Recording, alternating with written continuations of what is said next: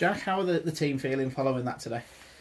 Obviously, it's disappointing not to get the result, but South Shields are a good team. There's no taking that away from them, really. We knew what the game plan was, and they kind of executed it well. And then the first goal, when that went in, looked offside from where we was, but kind of kills it a little bit, because it kills out what our kind of like game plan was. But obviously it's deflating, because no one wants to lose, and especially to concede 4 goals. It's again disappointing from our point of view. As a player, you come up against a team that you admit are a lot better than you. What's it like playing against them? It's not so much that they're better than us. I feel like they were just maybe a little bit sharper every now and then around the pitch compared to maybe what we were. They're a full-time team, so obviously they're going to get the sharpness in, and it gives you that extra couple of yards maybe when you're playing full-time. So that it is difficult sometimes to play against, but you just got to dig in and stick to your game plan and see where it takes you.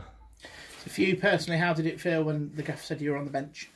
Obviously, I always want to start, but I'm a new player coming to a new team, so you can't expect to just come in and go straight in, especially with the way the lads have been going recently and getting there was 11 games unbeaten, so they've been doing really well of recent. So I can't really expect, to come in and just barge one straight in. But obviously, I'd like to play as often as I can. And what was it that attracted you to this club? I've worked with Curtis a few times before, so I know what he's like. I know kind of how he works, and I like working with him. But aside from that, the Gainsborough is a great club, and I've heard a lot about it before. I've heard a lot about it from a couple of lads who play here now, and it's a really attractive place to come play. You mentioned that you've played for Curtis before. What is it that he's got that attracts you to keep signing for him? He likes to try and get the best, I think, out of all the players. So no matter who you are, he always likes to try and get the best out of you. So makes everyone work as hard as they can. And if they aren't working as hard as they can, then he don't really settle for it. So that's it's one of the positives, I think, of his managerial style.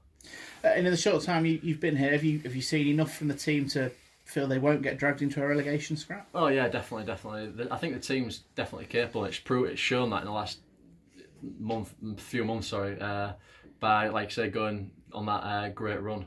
And I feel like it's just we've played a really good team today, so I don't think we can be too disheartened by losing today. But obviously we need to kick on now and got a game on Tuesday night and try and get back to winning ways, really. You're going to be pushing for a start Tuesday night? Hopefully, I'll always go and try my best, whether I'm on the bench or whether I'm starting. But obviously I'd like to start, and hopefully that first start under my belt, really.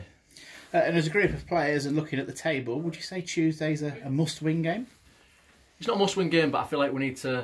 It's a must-win in terms of just to get us back on a run, really. Just to get us back on that winning trail and getting some more points on the board. Because obviously you're never safe until you're mathematically safe. So obviously we want to try and get some more points on the board and get some more wins under the belt.